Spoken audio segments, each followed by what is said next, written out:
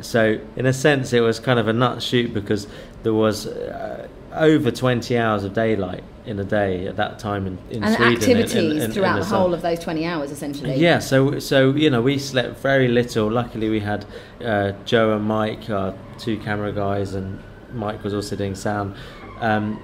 They were completely up for it, so we did just shoot, and you know, that made the characters very used to our presence.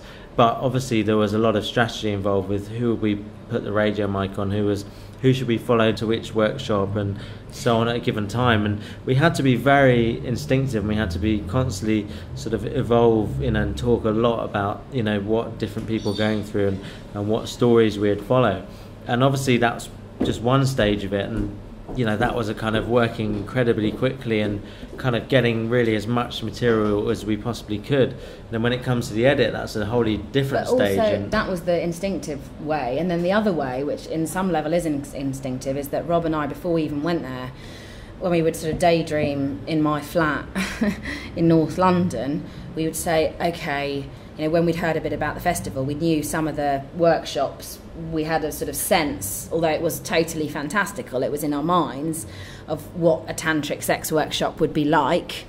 We thought, okay, what is it? Why do people do that? Well, they're looking for intimacy, they're looking for truth. And so we would, in our minds, think cinematically, what kind of images does that evoke? Okay, I can pick something else that's not kind of naked, you know, whatever. So other rituals they do, the fire walk, we imagine something very powerful. We knew there were drums would play, so we had, you know, the sense of the energies around these events. And so cinematically we had these ideas of what we'd want to do, and we talk about it. We go, okay, you know, this is going to be passion. You know, if you're walking over fire, you're going to be pretty much crapping yourself, and or facing your fear, and or kind of being as courageous as you possibly can. How can we communicate that? So we built these kind of ideas of what it meant to communicate these feelings, and then I guess couple that with the reality of being there, and then months editing. Yeah, I guess it's an interesting thing to schedule and structure, because we knew what the main workshops would be, so we could kind of imagine what kind of experiences they'd be,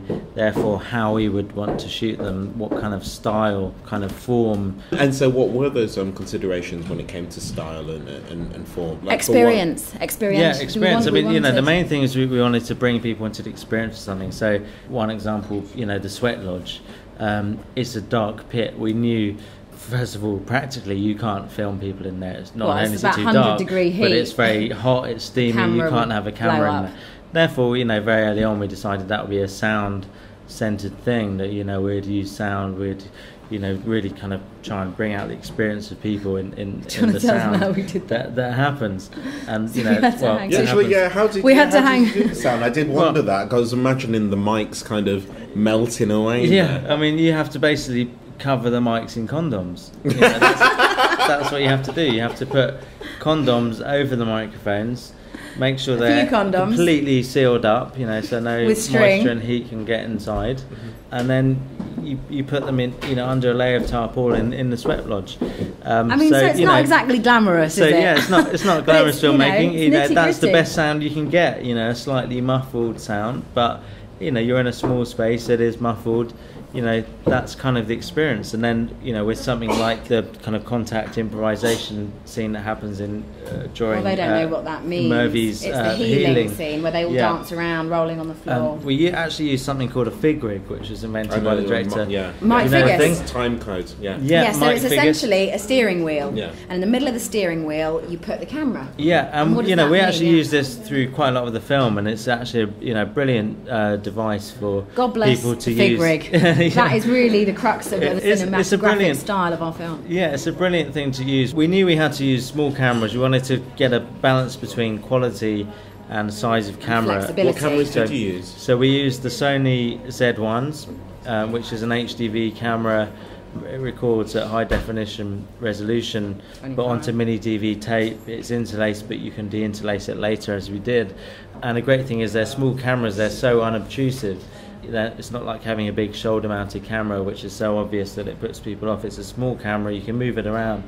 And when you put it in the fig rig, you know, and obviously testament to Joe Russell, a fantastic cinematographer who's, and he's just brilliant, lovely and wonderful, and very skilled at handling it. And it means that you can pull off all kinds of manoeuvres with the camera that you really couldn't do with another Well, just camera. imagine a steering wheel, you know, if it's like a steering wheel, and with a camera in the middle, so you can go nuts with it. It takes out all the shape that you would have if it was handheld. You don't have all the hand movement, but with something like the scene I just mentioned, we really wanted to get the camera moving around people as they're rolling around on the floor, to kind of make almost a sort of lullaby kind of feeling to how the camera moves and how it follows people as they're kind of contorting into sort of weird experimental body shapes. And also you can lean on it. I mean, the joy of the fig rig is that, let's say you're following character A and then suddenly character B next to you just darts 2-3 metres to the left. You can just move to the left and then plonk it on the ground and lean on it, because it's like a steering wheel. So the camera's in the middle, mounted on a bar in the middle of the steering wheel, so you can place the steering wheel on the grass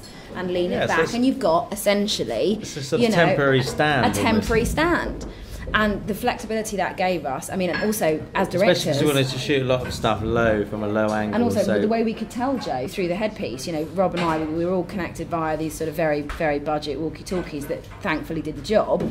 But we could just say, Joe, go right now, and he could just, because there was no tripod, because there was none of that nonsense, he could just pick up, dart, move, and set up. Mm-hmm. And so that's good. So, had you kind of worked through the scenarios of how you would shoot? Because, again, first feature, but you seem kind of pretty clued in, as we know we want the fig rig, we know we're going to have this kind of talkback system so that we can communicate with our cameraman without, tapping him on the shoulder. We had to do a bit of that, though. First of all, we've been passionate about films for a number of years, so we kind of know our taste and our style and our approach to perform, I suppose, and I think for me, like being an assistant director in the industry, it's kind of helped me kind of understand how communication. Communication and how to logistically plan shoots.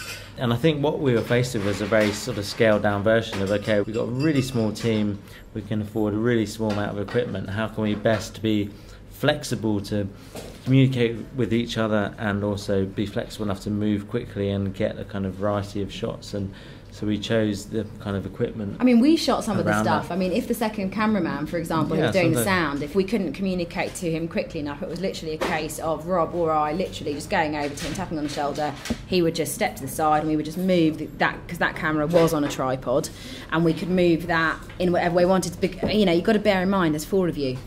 There is communication. You're not going to fall into those traps of sort of an enormous crew and loads of ADs. Yeah, and then for instance in the sharing circles, which is obviously a key thing to get right and to cover effectively.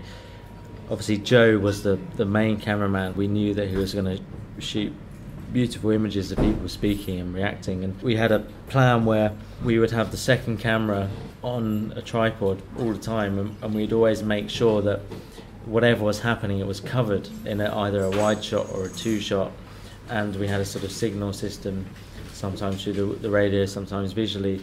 So we knew that whatever was going on, it was always covered. Actually, as soon as it was covered, we could signal and Joe could move to get a better shot or reaction. That's the most important thing for any budding filmmakers listening to this, is that make sure you've got something covered, because there are some scenes, in fact some of the most dramatic scenes in our film, most of it is shot, if I say so myself, really well, I think, considering the circumstances and everything, and the scenes which are probably shot the least well in some ways are the most epic and dramatic and work, even though the camera's shaking all over the place and something random has happened and it's really sudden and totally unexpected. It's fantastic drama. The camera essentially is showing you the shock. The best thing that we ever did is that we were always making sure it was covered, that things were covered, even if it was in a moment of chaos. Yeah, and sometimes they're not, and I think you really got to make sure that